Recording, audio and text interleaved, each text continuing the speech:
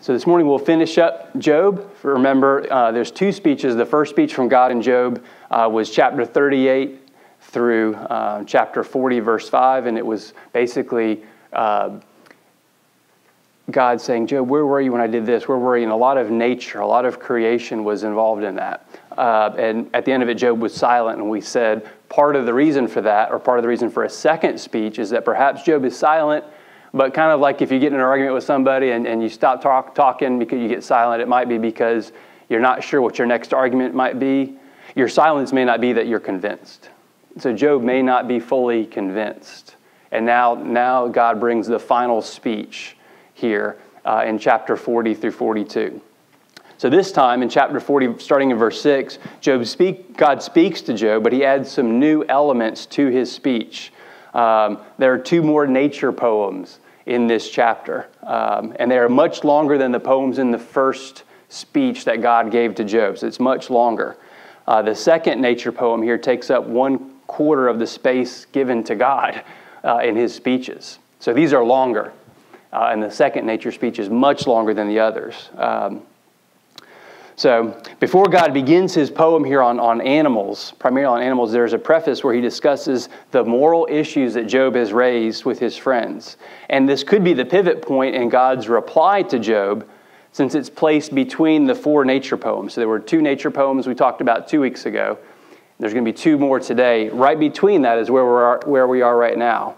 And here in these verses, Job is reminded by God that he does not have the power to secure his own verdict with God of innocence or guilt.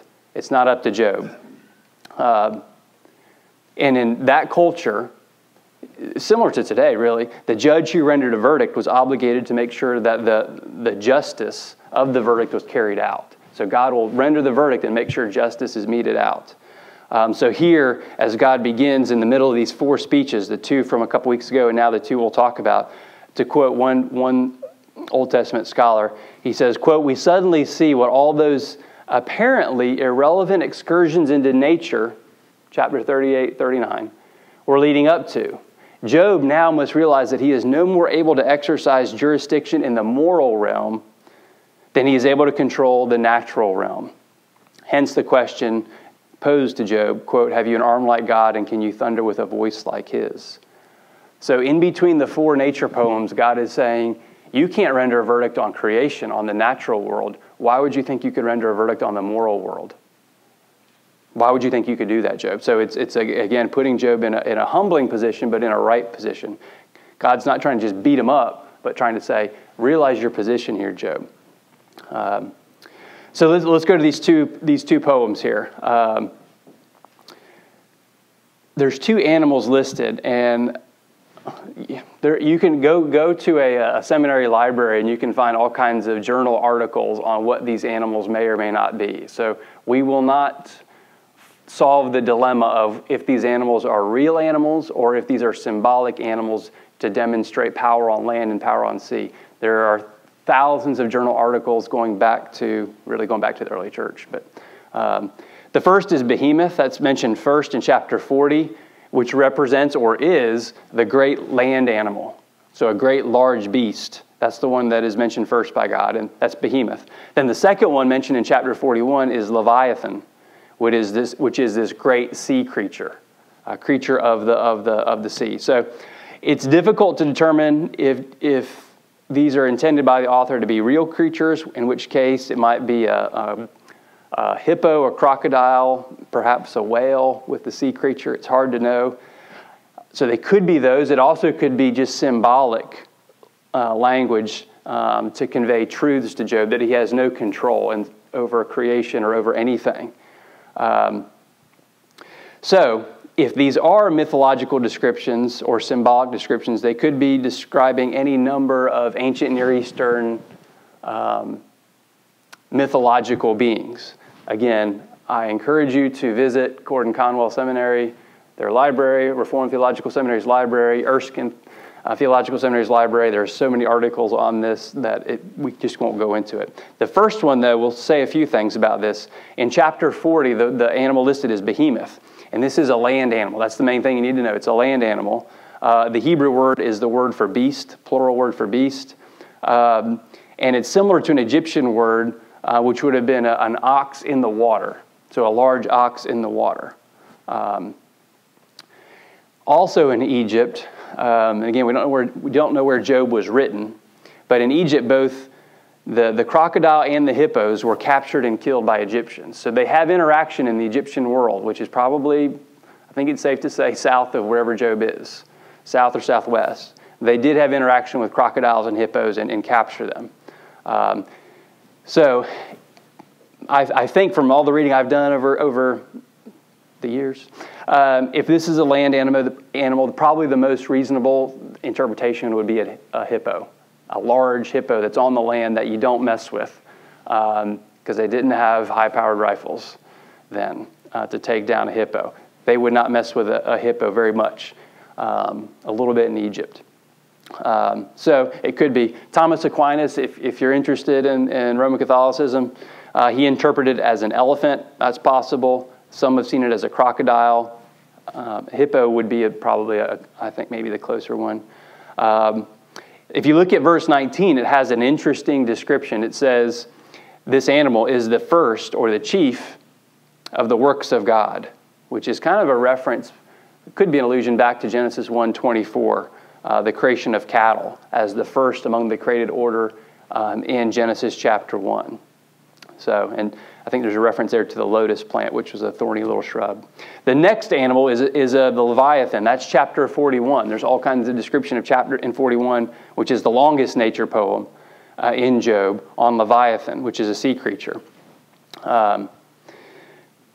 If it's mythological or if it's symbolic, it could be referring to a sea dragon in Canaanite culture. It could be that. If it's an actual creature in the water, the most likely thing is that it's probably a crocodile, which the Egyptians especially had interaction with. And they would have written stories and poems about how difficult it was to deal with crocodiles. And so it could have been a crocodile.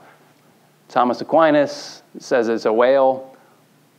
Possibly hard to know how they would have much interaction with a whale other than just hearing stories of people traveling to the ancient corners of the known world. But probably, I don't know, safe to say maybe if it is an animal, crocodile, potentially. And here's the bottom line. The bottom line is God is saying Job is helpless in the presence of the greatest land animal and the greatest sea creature. Job, what will you do? How will you defend yourself? How will you tell this animal what to do and provide for yourself, protect yourself? So verse 4, Job, could you make him your servant? Could you make him, verse 5, could you make this animal your pet? Verse 6, Job, could you capture and sell this animal? And the answer to all that is not the affirmative yes, it is no. I can't do any of those things. And that's what God's point is. You can't even deal with these things. How can you deal with the moral order of the loss of your property, the loss of your family, the loss of your money, the loss of all these things, your loss of your health? That's up to God. You can't even deal with animals. Interesting little side note, because it's in my notes. The ancient historian Herodotus gives an account of how the Egyptians would capture crocodiles, if this is a crocodile, and how they would interact with it. That what the Egyptians would do is they would hook they'd have a large hook with bait, and they'd put, if they had it, a live pig on this large hook. And then they would start beating the pig on the banks of the river, and that would draw out the crocodiles. And then they would attempt to throw mud in the eyes of the crocodile. I mean, this is dangerous work. This is officially a dirty job, right? They would throw mud in the eyes of the crocodile until they could get on it and capture it and secure it. That's how the Egyptians would go after crocodiles. So a team effort by all accounts, and not an animal you wanted to deal with. And you see the difficulties of trying to deal with Leviathan in chapter 41, verse 11. The challenge is the folly, verses 8 through 11, the folly of trying to deal with these animals. So Job 41, verse 11, who is given to me, God says, that I should repay him? Does that have an echo in the New Testament? Do you hear some Pauline theology, the Apostle Paul? Romans chapter 11. So Romans 9 through 11, where Paul has talked about God has given over the Jews to the people of Israel to unbelief so that he might graft in the Gentiles, that's us, so that he might make one church, one tree. And he's done it through his decree of election. And as you get to the end of Romans 11, Paul is addressing the challenge of the audience, which is, how is this possible? How can God reject his people to bring in the Gentiles and do it through election? How does God able to do that? And chapter 11 ends with Paul writing, who has given a gift to God that he might be repaid? What have you given to God that he's not already given to you? So all that to say, Romans 11 really is an echo of Job 41, verse 11. The rest of chapter 41 is devoted to a description of the animal. Like we talked about, there's a lot of different journal articles that you can find on these animals if you're interested. If you think they're symbolic, if you think they're mythological, if you think they're real. The point is, God is saying you can't deal with nature. You can't deal with that. How could you deal with the moral order? So let's jump to chapter 42. Job's response. He's heard these words from the Lord. So we're going to jump to chapter 42. Job's first words to God are, you could paraphrase it in English as, God, you can do everything. None of your plans can be frustrated. So by looking at the creatures of nature and God's governance, Job realizes he cannot begin to understand the power and the wisdom of God. Job, one scholar says, quote, Job has grown in wisdom. He is at once delighted and ashamed. He's delighted to know and to have God speak to him, but he's ashamed that he would presume to know what God would do with his life. There might be a lesson there for us. In verse 3a, chapter 42, verse 3a, Job repeats the question the Lord has asked him in chapter 38 too. Now Job answers it. He admits he spoke out of limited knowledge. He was confident in things that were too wonderful for him to understand, and he expresses regret for foolish words. And so verse 6 of chapter 42 is a picture of Job as a humbled man. And humble in our culture often is a negative thing. Humble in the Bible is not a negative thing. Humble in the Bible means you know your right place in the world. You know, whether it's Moses, whether it is Job here, humility is knowing your place and not presuming to be above your place in the world. A good lesson for me, a good lesson for all of us here. So verses 7 through 9 of chapter 42 is the verdict. Job has been addressed by God. Now his four friends are going to get some words from God. Eliphaz is addressed by name, if you notice that, which probably indicates that he's the oldest of the friends. He is the most, so he gets the most respect. He is the elder, so to speak. And so although God is angry with them for their words towards Job, he does not deal with them according to their sin. And so God is angry with them, but he even shows more mercy than the friends had showed Job. And Job's vindication is public. Job's vindication in his argument with his friends is made public, so that the friends know that all of their time speaking against Job, they were in the wrong. Job was, to some degree, in the right. That they were wrong in accusing Job of sin that they did not know what his sin was. So in all their speeches, none of the friends considered the possibility that they, not Job, might be the objects of God's wrath. That's an interesting thought. In all the speeches that we talked about in April and in March, whenever we started, the friends never thought, maybe I'm the object of God's wrath because of my words against Job. And it's only here, this is where we'll get into for a moment, some of the redemptive historical stuff. It's only after a sacrifice is made and Job's prayer is given that Job's friends will be right before God. And so the sacrifice for the sins of his friends is costly. 7 bulls, 7 rams, which would have been afforded only by royalty or by a wealthy person in that culture. You didn't just have 7 bulls and 7 rams hanging out in the backyard that you could sacrifice. That is a costly expenditure. And it's a burnt offering, which is important in the Old Testament. That means sins need to be covered. Significant sins need to be covered. And you place your hands on the bull, saying the sins of the people are placed on the animal. So all this is done, Job as a mediator, we'll come back to that, for his friends. And 7, as Thomas Aquinas said, we've got a lot of Aquinas, I apologize. I did not notice that until right now. Thomas Aquinas said, 7 is the number of totality. So a 7-fold sacrifice is suitable for the expiation of grave sins. So there's a symbolic idea of totality of their sins. And then God will accept their prayer. And literally the word accept, the literal meaning of that is his face I will lift up. So when it says God accepts you in the Old Testament, it means I will lift up your face so that you can see the countenance of God. That's an interesting image. So if we'll take a quick moment because we're there in my notes. If you look at if you look at your handout, I know all of you can, I think all of you can read, right? So I won't just read everything to you, but you can see how it's two sections, the prologue, the beginning of Job, and the end of Job, how they are parallel.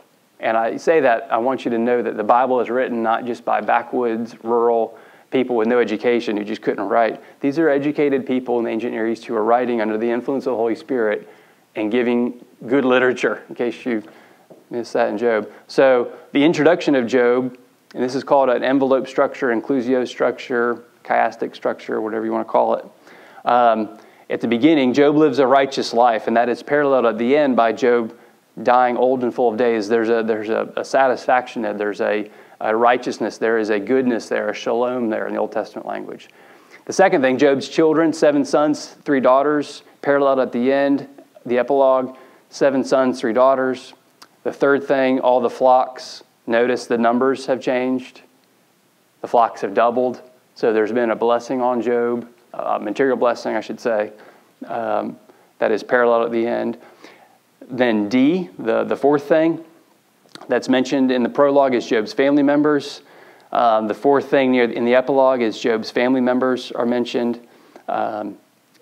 Job's afflictions are listed in chapter 1, verses 6 through 2:10. In the epilogue, they're reversed. So again, this is intentionally written in a parallel fashion. And then the 3 friends' names listed, they come to console him. At the end, the names are listed, and they come to Job for help because they are indicted by God for their words against Job. And then finally, the friends are silent 7 days and 7 nights. Here, the beginning of the end is the friends are rebuked because of their words, because they did not remain silent. And there's 7 bulls and 7 rams that parallels the 7 days and 7 nights. So very interesting. It's some of the literature. We can talk about that more in a moment, but I thought that might be a helpful way to look at that. Let's finish up with a couple thoughts here, then we'll talk over some of the Job stuff from the last few months. Job's restoration is not the result of his repentance in verse 6, but it's the result of his actions in chapter 42, verses 8 through 9. Many of his friends and acquaintances came to Job and ate with him and showed him sympathy. They brought him money and gold, ancient units of money to give to him. So there's a lot of money being exchanged here. And Job receives double of what he had at the beginning of the story. That's what you see on your thing. So your handout, 14,000 sheep, 6,000 camels, oxen, donkeys, 7 sons and 3 daughters. It's interesting here. I'm going quickly so we cover everything and have time to talk. It's interesting here in that culture. This is not Western culture. This is not the culture of America. In ancient Near East, the names of daughters would often not be listed. So it is unusual that they are listed here. And they are listed here is interesting. It gives them emphasis that they are important, they are value, and that they are a part of the inheritance, which, again, not always normal in the ancient Near East in those cultures. So their names are listed. The author comments on their beauty as people, as individuals. The author is silent on the sons of Job. So just interesting there culturally to look at that. That's unusual in the ancient Near East. Then it says, Job lived 140 years. He saw 4 generations of descendants and died an old man full of days. The ending of Job is similar to the ending of the patriarchs of Genesis. Abraham, Isaac, Jacob. And you could even add Joseph there. And Job sees one more generation of descendants than Joseph saw at the end of Genesis. One thing that's often overlooked as we kind of wrap up this morning, one thing that's often overlooked as part of the vindication of Job is the defeat of Satan. Because ultimately the story is not about Job. The story is about God and God's power over Satan and his ability to demonstrate grace to his people. And so, if you remember at the beginning of the prologue, the beginning of Job, the Satan, the accuser. In Hebrew, it's a proper noun. It's the accuser. The Satan is a dominant figure. Remember, he comes twice before the presence of the Lord and presents himself. Where do you find him in the epilogue? He's missing in action. He gets no words. He is absent completely. He has been totally defeated. He does not even get a voice at the end. That silence demonstrates his defeat. He's given no attention in the final verses of the book of Job because his role is insignificant. He's been defeated. He's a conquered enemy. So it's easy to miss that because he's not mentioned. There's no word there at the end of chapter 42 where it says, and Satan was defeated and bound and chained for 1,000 years, and et cetera, similar to Revelation. That's not there. He's just irrelevant. He's been defeated. He's gone. So a couple of summary points on the book of Job. I've got just 4 quick points. I'll go real quickly so we can have some discussion here. And these are all redemptive, historical, reading Job in light of the New Testament. By the end of Job, Job is no longer just a priest for his family. Remember at the beginning, verse 5 of chapter 1, Job was a priest for his family. Now he's a priest for others. He's a mediator for others. You can see in that some Christological significance as a mediator for others. Who is the ultimate mediator? It's Christ. Christ is the mediator for not only the people of Israel, but also, Romans 9 through 11, mentioned earlier, also for the Gentiles. Second thing, twice in the prologue, at the beginning of Job, and 4 times in the end, in the epilogue, Job is referred to as my servant. Okay, if there's a pop quiz this morning, in the Old Testament, is my servant a common description of people or an uncommon description? If we did a quiz on that, it would be somewhat uncommon. It's only kind of the big guys in the Old Testament, generally speaking, Abraham, Jacob, Moses, and David. To say that you're a servant of God, slave of God, is a compliment. And only a handful of people get it. Job gets that here. There's also one in the Old Testament who is a true servant of God. That's in Isaiah. There is the suffering servant passage. There is one true servant who is coming, who is Christ. The next question, I want you to think about these and think, does this describe Job or Jesus? Okay, and I'll give you the answer to the question. It describes both as you read the book of Job. So there was a righteous man. Is that Job or is that Jesus? Well, it's both. Ultimately, it's Christ. Second of all, the righteous man is handed over by God for suffering. Is that Job or Jesus? It's really both. A righteous man is mistreated by others. That's both. A righteous man prayed for those who opposed and persecuted him. We just saw that. Job does that. Christ does that, even for Peter, who, I don't even know this guy, Jesus. This righteous man, after a bloody sacrifice, we saw that in Job, becomes a mediator between God and sinners. Job does that. Christ is the one who ultimately does that after a sacrifice. Job has the benefit of, it's an animal who dies.